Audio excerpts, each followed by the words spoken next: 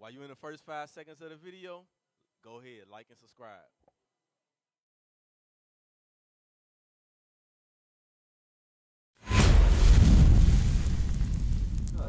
Just like you got children, you got nephews, nieces, you got little sisters, you got siblings. For you example, you got children. If you got sons, daughters, you got both. If you give your children instructions, hey, clean up your room. When I come home from work, it better be clean. And you come home and it ain't clean, what's gonna happen? They get in their ass whooped. That's what's going on with us right now. Right now, the conditions we living in, the young men being shot down in the streets, our young daughters, our young children being shot down in the streets, that's us getting our ass whooped by God because we chose to not keep His commandments. Read that. This is the book of Amos. What's your name, bro? Sean. Listen up real quick. You came over here, don't just come over here and walk away. Listen up real quick. This is the book of Amos, chapter 3 and verse 1.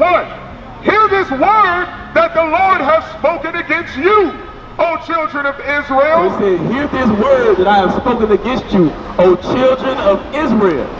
This ain't no parable. It's talking about us. We are the Israelites. Because what he about to say, we can see it in our communities. Read. Against the whole family which I brought up from the land of Egypt. Say. So this whole family that he brought out of Egypt, all the 12 tribes, the whole nation of Israel that he delivered out of Egypt. Read. You have only I known. You only have I known. He says, you only have I known. The Most High God ain't dealing with no other nation on the earth but the blacks, Hispanics, and Native Americans. That's right. We are His children. We are His people. Right. He's not dealing with nobody else. Anybody else that's picking up this Bible and reading it, they need to put it down because it's not for them. That's right. Read it again. You only have I known about the families of the earth. The Most High God only knows the Israelites, which is the blacks, Hispanics, and Native Americans. Read. Therefore, I will punish you. So because of that, because we are His children, He said, I will punish you for what? For all your iniquities. He said, I'm going to punish you for all your iniquities. Another word for iniquity is sin, which is breaking God's rules, breaking His laws. We are being punished. That's why all the killings go on in Chicago. That's why all this, wherever you go, wherever we at the bottom of the city, we at the bottom of the society. Our young men getting shot down in the streets. We the last one hired, then we the first one to get fired. All these things happen to us because we turned our back on a God. This is the book of Judah, chapter 5 and verse 20. Now therefore, my Lord and Governor, if there be any error in this people, and they sin against their God, let us consider that this shall be their ruin. So when the Israelites, the nation of Israel, the blacks, Hispanics, and Native Americans, when we sin against our God, this is what happens. Read.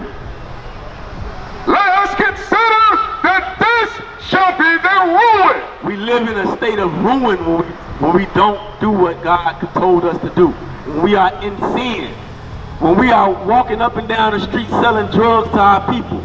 We're walking up and down the streets revenging, killing and shooting down our brothers. The Most High God said that that's going to be our ruin. Read. And let us go up, and we shall overcome them. So the nations know this. As long as they keep us in a dead state. As long as they keep us in a state of mind where a brother think that it's all about him. Brother, as long as they keep us in the mind state that we just think it's a YOLO, you only live once. I gotta do me. As long as we have that selfish mindset and we stay in sin, it's gonna be our ruin. The nation's gonna stay on top of us, and they know that. Read. Verse 21. But if there be no iniquity in their nation, if we keeping the commandments, read.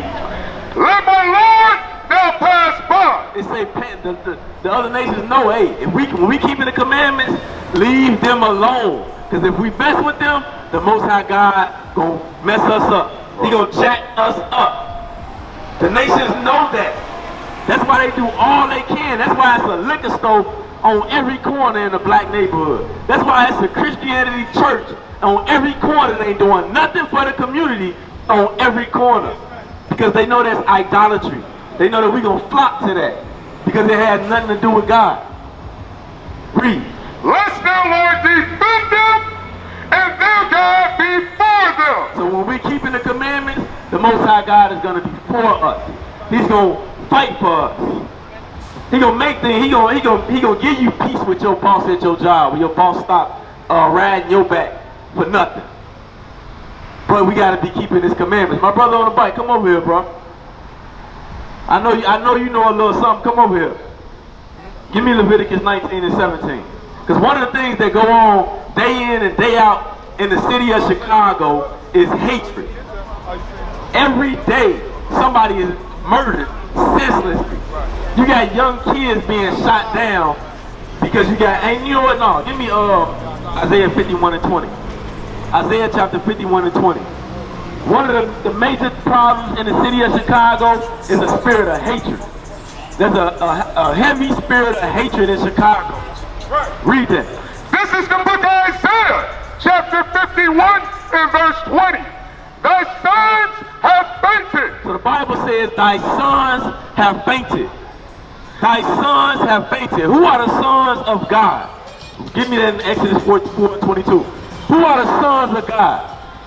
My brother in the red with the red hat. Come talk to me. You believe in God? You believe in God, bro? Come talk to me real quick, bro. Read that. This is the book of Exodus, chapter 4 and verse 22. And thou shalt say unto Pharaoh, thus saith the Lord, Israel is my son. So the nation of Israel is the children of God. So when read that, go back to Isaiah. This is the book of Isaiah, chapter 51, verse 20. Thy sons have fainted. So the Bible says thy sons have fainted. My brother, what's your name? Mike. So when the Bible says thy sons have fainted, what does it mean? What does it mean when somebody faints? They fall out. They lose consciousness, right? So read that again. Thy sons have fainted. So if the Bible says thy sons have fainted, we just showed that the Israelites are the sons of God. So right now today, this fainted ain't talking about a physical faint where you fall out and fall on the ground. It's saying that the sons of God have fainted. They lost consciousness. We lost thought of who we are. We forgot that we are the sons of God. That's why we walk up and down the street aimlessly. A lot of us is in gangs, on drugs, winos, all that we fainted. We forgot our greatness. Read on. It says, thy sons have fainted. So the sons of God, the black man, the Hispanic man, and the Native American man have fainted. Forgot who we are. Read. They lie at the head of all the streets. It says they lie at the head of all the streets. My brother, what's your name? Isaiah? Who lay at the head of all the streets? So read it again. Thy sons have fainted. So thy sons have fainted. Who are the sons of God? We are. So it says thy sons have fainted. We living and walking. So how have we fainted? Read. They lie at the head of all the streets. So who do you find the head of? What is the head of the street first? No, what's the head of the street? Yeah. The corner. The corner is the head of the street. So every street you go on, the first thing you see on that street is the corner. It ain't as prevalent today, but you still got our young man on the streets. Right. It's more so. How old are you? 37. So back when you was a teenager, it was more so prevalent then when we was on the corner. So that's what it said. It says thy sons have fainted. So the sons of God have fainted. We lost consciousness. We lost who we are. We forgot that we the gods of the earth. Huh? Ain't no question. Ain't no question? What you mean? No doubt about it. No doubt about it. Okay. So read. They lie at the head of all the streets. Read. As a wild bull in a net. It says, as a wild bull in a net. If you put a net over a bull's head, what's going to happen to that bull? What's that bull going to do? How that bull going to react? Furious manner. He going to get wild. He going to bounce all over the place. He going to be wild. What's going on with our young men in the streets today? They going wild. You got brothers jumping out of cars, shooting at the ground, just shooting everybody. You got that's how you got. It's sad to say some brothers are shooting children on purpose, and some of them they shooting at a target and missing the target and hitting babies in their house watching TV. That's a wild bull in the net. That's a wild bull in the net. That's how you know that this Bible is talking about us, because ain't no other nation doing that. Ain't no other nation in their neighbor, they get terrorized by their own people. Read. They are full of the fury of the Lord. It says they are full of the fury of the Lord. What's the fury of the Lord?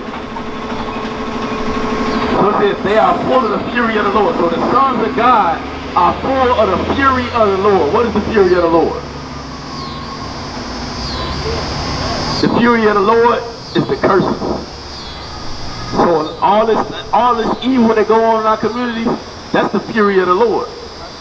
We are, because if we knew, if a lot of these brothers that's gang banging on the streets doing these things, if we knew that you were God, would a God shoot another God? If we knew we was of the same nation, that we had a rich and deep heritage, and we were chosen by God, if we knew that, we wouldn't be shooting each other down on the streets. We wouldn't be sleeping with our sisters and getting them pregnant and then leaving them to raise the babies on their own. Right. We wouldn't be doing that. Our sisters, if they knew how precious they was, they wouldn't be laying down and opening their legs up to some random Negro that they met in the club. We have lost sight. We have lost sight of who we are. That's why the Bible says, thy sons have fainted. We forgot that we are the gods of the earth. Right. We forgot how great we are. Right. We walking around and just aimlessly, as we bringing out the scriptures, people driving by, they hearing what's going on, they hearing what we bringing out, they see we reading out the Bible, but they just going about their day like it ain't nothing. This is the most important information that you can receive in your life. This is life-changing information, but many of our people gonna continue going on in their wickedness and get put to death. They are full of the fury of the Lord, the rebuke of thy God. They are full of the rebuke of their God, which is the curses. We broke God's commandments, now we live in the curses. Bring it out. That's why so much evil going on in our communities. Read on. Verse 21. Therefore, hear now this, thou afflicted and drunken. So now, hear this, you Israelites, you black, Hispanic, and Native American, you that are afflicted and drunken. Read. But not with wine. But you drunken, but you drunk, but you not drunk with wine. Read. Thus saith the Lord, the Lord and thy God that pleadeth the cause of his people. Behold, I have taken out of thine hand the cup of trembling, and even the dreggers of the cup of my fury. Thou shalt no more drink it again. So what the Most High God is telling us, as we return back to him and keep his commandments, he gonna take these evils off of us and put them on our enemies. But we gotta start by keeping his commandments. Give me that in Leviticus 19 and 17. And this is one of the commandments that if we apply it in Chicago, the murder rate will drop to 0. Read that. This is the book of Leviticus, chapter 19 and verse 17. Thou shalt not hate thy brother in thine heart. It says, thou shalt not hate thy brother in thy heart. My brother on the bike. My brother on the bike. What's your name, bro? 8-Ball. 8-Ball? Yeah. Why is there so much evil in Chicago?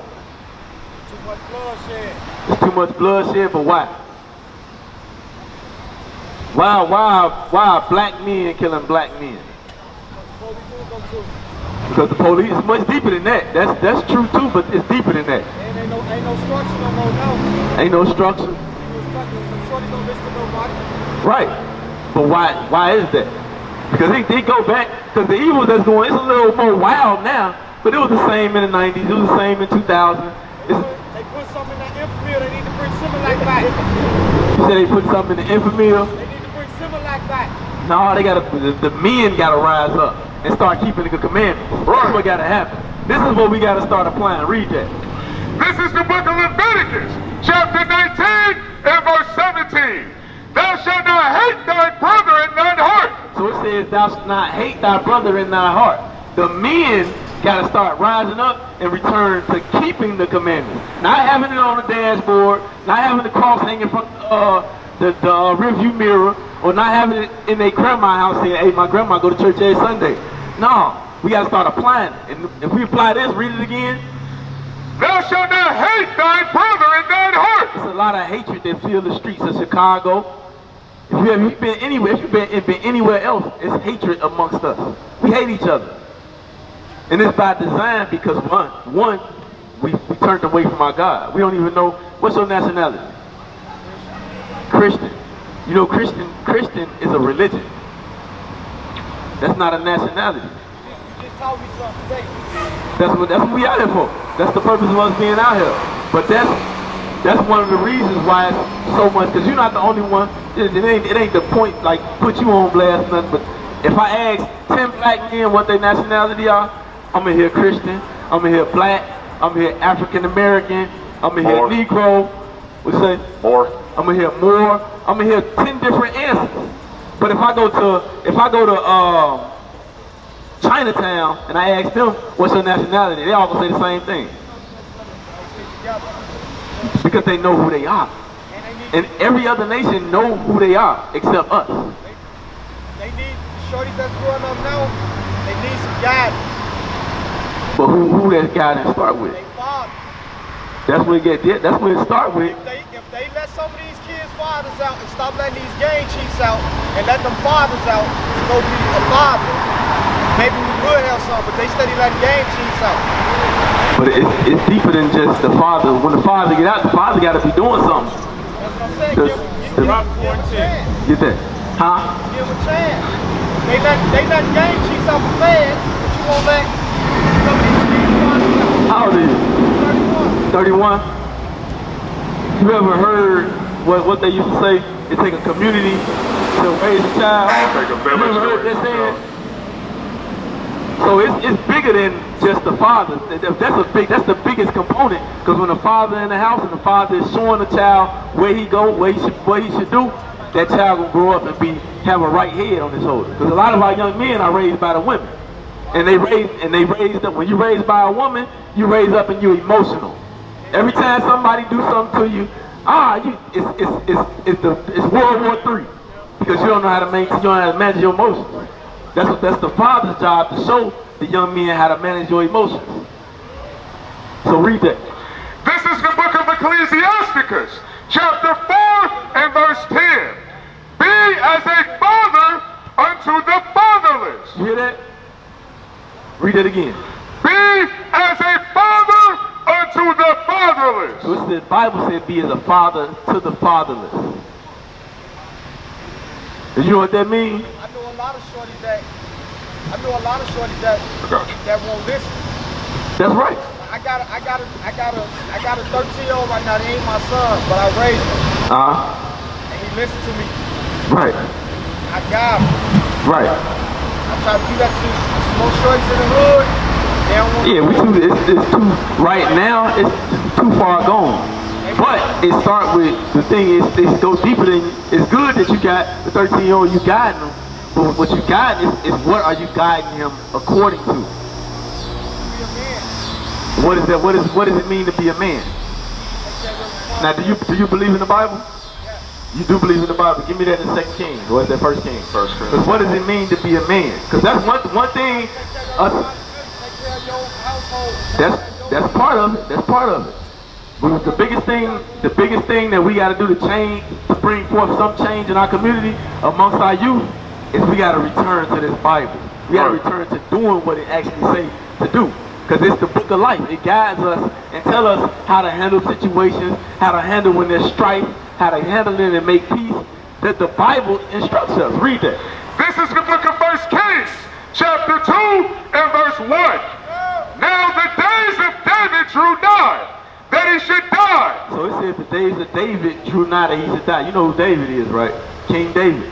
So he was about to die, and he was speaking to his son Solomon. Read. And he charged Solomon his son, saying, I go the way of all the earth. So he giving his son instructions as he about to die. He said, I go the way of all the earth. All the earth died. So he said, I'm about to pass on. What is the instruction he gave his son? Be thou strong, therefore. He said, be strong. Read. And show thyself a man. So he says, be strong and show yourself a man. Now he's going to define what a man is. Read. And keep the charge of the Lord thy God. To walk in his ways. To keep his statutes and his commandments. Read. And his judgments and his testimonies. As it is written in the law of Moses. So what it means to be a man is that this Bible is your sole authority. You lead and direct your children according to the Bible. Anything other than that, nah, bring that in this house. I don't want to hear it. If it goes against the commandments of God, you don't want to hear it. We used to scream black power while Heron was pushed. But at the end of the day, nothing's in vain. IUIC has been given a vision. The tents of Judah has risen. Many has attempted the mission. Minor murmuring, omitting, and missing the mark. Just reading that he had the flame of fire in his eyes gave us the spark. We on Paul's mission. We out on the road, purple and gold. From Mexico, Cuba, Haiti, Ghana, Sierra Leone. 144,000 boots banging, concrete crackling. These are our men repented at heart. The scriptures is proof. IUIC, we deliver the truth.